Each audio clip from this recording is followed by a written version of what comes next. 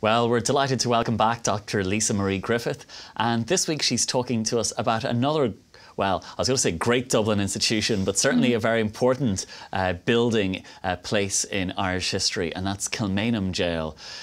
Lisa, you can't really have a history of Ireland in the period 1798 to 1916 without talking about Kilmainham Jail. Oh no, absolutely. It would be impossible. Kilmainham Jail is really pivotal to the history of Dublin and to the history of nationalist movements in Ireland during this period. I think it tells us a huge amount about, you know, the poverty of the city, the crime in the city, and it's a really interesting who's who of the Irish nationalist movement. So as you say there, you mentioned crime and poverty, because it wasn't just for political prisoners, and we maybe think of it more in terms of them. There were a lot of ordinary people who were held in Kilmainham, and it also then provides a nice social history of Ireland in this period. Absolutely. Kilmainham tells us a huge amount about the ordinary Dubliner who would have been imprisoned there over the course of its history. The main reason that people actually would have been imprisoned in Kilmainham Jail is for theft. Theft is far and away the greatest crime that's occurring in Dublin. Dublin was an incredibly poor city, particularly in the 19th century. The fact of the matter is there just weren't enough jobs to go around, and there was an expanding population in the city.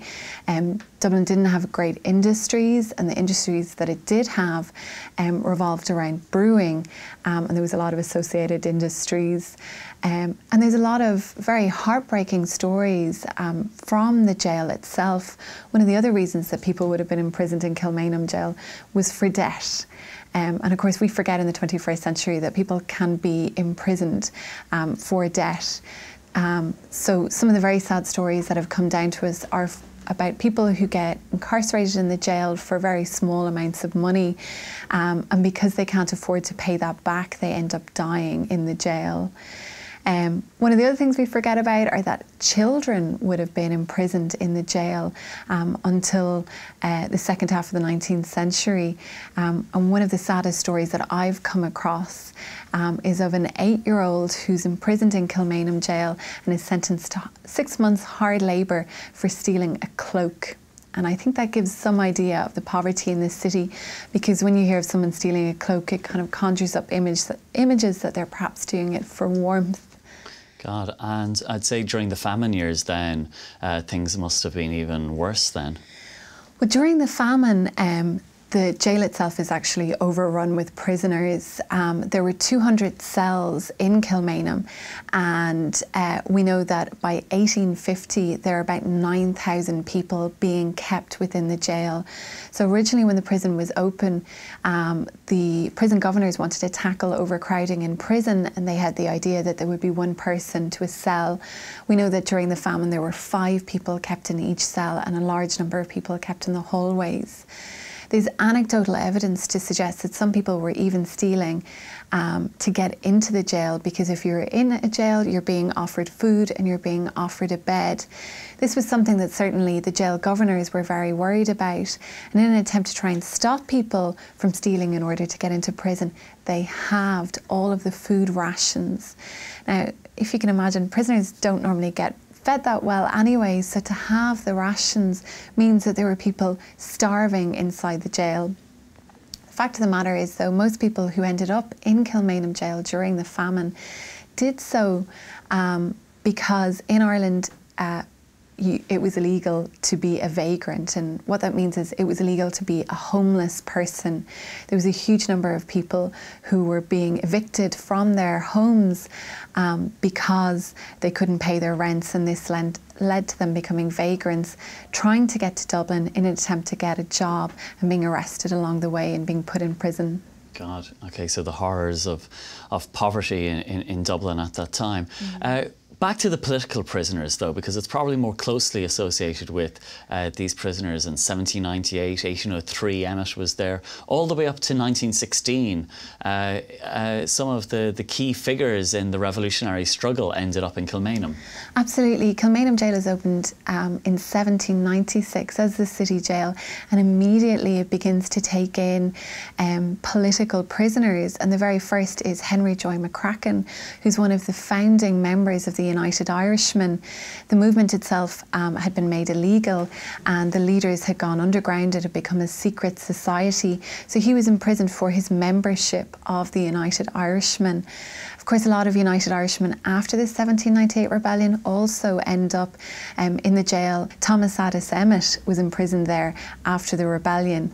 He's the older brother of Robert Emmet and a huge inspiration to Robert Emmet. We have some really interesting stories about Robert Emmet in the jail as well. There are only a very small number of leaders who weren't imprisoned in Kilmainham Jail. It's almost easier to list them. Wolfetone wasn't kept in the prison, O'Connell wasn't kept in the prison, and Michael Collins wasn't. But after that, pretty much everyone else. The Young Irelanders were also imprisoned there.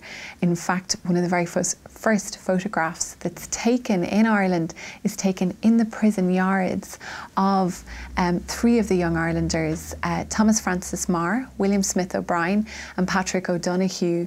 And they are positioned alongside one of the prison guards. When the photo got out, it was incredibly popular, and supporters of the Young Irelanders really wanted the image. It became so popular that it was restaged with actors standing in for the real rebels. And it was sold as a money-making photo. Brilliant. It shows the power of celebrity even then. Charles Stewart Parnell was also a prisoner there, but given that he was, a fairly well-off figure and also a member of Parliament, would he have been treated differently? Yes, we know that he was treated differently in the prison. He actually was given his own private chamber. And when you visit the prison, they have some of the images on display of his rooms, which look fairly comfortable. Now, that said, how comfortable is a prison? We know that one of his major complaints while he was there was the food. Food was a huge issue. Initially, when Parnell and his supporters were imprisoned, they were allowed order in food from outside, and they used to go to a local restaurant and have all of their food brought inside. The prison governor is said to have joked to Parnell, though, that if the government wanted to get rid of the Land League, all they would have to do is to imprison them, because the food bills from this restaurant were really mounting. And so Parnell cut off all of the supporters from getting their meals from outside, and they had to deal with prison food, which really wasn't very nice and was a constant source of complaint for him and his supporters. One of the other interesting stories that emerges of Parnell being in the prison comes from, again, his supporters. A lot of his supporters outside the prison sent him gifts, and in particular, women liked to send him gifts. And of course, they sent him some quite personal items from time to time. There's one story of him being sent green stockings from a lady. We know that another lady managed to actually send him a green, very expensive quilt for his bed to make sure that he was warm. Unfortunately, though, Parnell famously didn't like the colour green, and so apparently he hid it out of sight so he wouldn't have to look at it. The thing that always strikes me when I visit Kilmainham is the cold. Absolutely. It's very cold, and that must have been terrible for the prisoners as well. It was incredibly cold, and there's something about Kilmainham, if you stand in one spot for too long, you can feel the cold coming up through your legs, and dampness is also a real problem. This is something that we know a lot about from the Civil War, from some of the prisoners who were kept there. Conditions in the prison during the Civil War was incredibly bad. It was primarily a women's prison during the Civil War. Hygiene was a real problem. The women were given a bucket in the corner of the room. There were a lot of really awful smells as a result, and they broke the windows in the summer to try and leave the smell out. By the time it got to the winter, the prison governor refused to replace the windows in the cells, and so this made it even more cold and even more uncomfortable. Conditions really that I don't think we could imagine today. I suppose it's most closely associated with the leaders of the 1916 Rising, and I think it has become almost a place of pilgrimage for so many people who are supporters of the 1916 Rising. How important was it during that time? Well, the leaders of the 1916 Rising were brought to Kilmainham jail the night before their executions, and they were executed in the stonebreakers yard of the jail. And it's the stories really that leaked out of these executions that assisted in changing people's mind about the Rising and in supporting the leaders. There's some real stories of heartbreak and bravery, both in the leaders saying goodbye to their family the night before, but also in how they faced their executions. One of the stories that I know upset me when I heard about it is of Michael Mallon. Michael Mallon was actually from Kilmainham jail, and he was brought from Richmond prison to Kilmainham jail the night before his execution, and on his way there they passed right past his front door where he lived with his wife and his children, and he wrote a letter to his wife that night describing how he had searched each of the windows in the front door, wishing his wife to come to the window so that he could catch one last glimpse of her. Unfortunately, the only sighting that he made was of the family dog, but it was a real heartbreaking moment for him. And there was a marriage then in the jail as well, Joseph Mary Plunkett. There was. Joseph Plunkett married Grace Gifford, who was in her own right a radical Republican. One of the really heartbreaking things about this is that the two of them were not left alone after the wedding took place, so they weren't allowed any private moments to speak to each other, but the marriage meant a great deal to the pair of them, and they wanted to make sure that they were married before he was executed. And the jail had closed down a few years before that. Did they just reopen it just for the Rising? Yeah, the jail itself was in such poor condition that it had been shut down in 1911, which gives us an idea of the conditions that a lot of the people housed in the jail actually faced. One of the wings had been used as a military barracks at the beginning of the Great War. But if you can imagine, in the aftermath of the 1916 Rising, despite the fact that only 1,600 people took part in the Rising, the British arrested between 3,000 and 4,000 people, took them off the streets of Dublin, and they need somewhere to imprison them, and so the jail was opened especially for the 1916 Rising. And of course, Grace Gifford, who married Joseph Plunkett, she ended up in the jail herself then during the Civil War. Yeah, the majority of people who were actually housed in the jail in this period were women. She ended up in the jail later on in 1916 and again during the Civil War.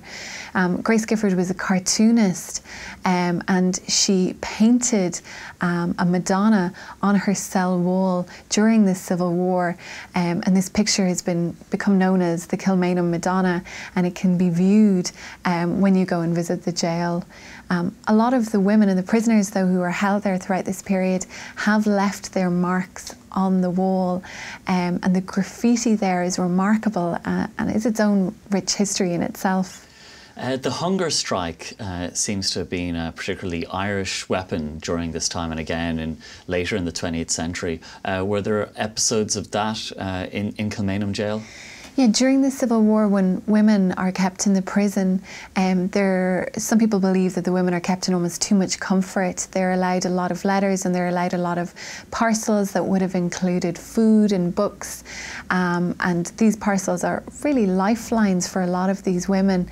And a lot of the women who are involved in the Republican movement and on the anti-treatyite side are very educated women.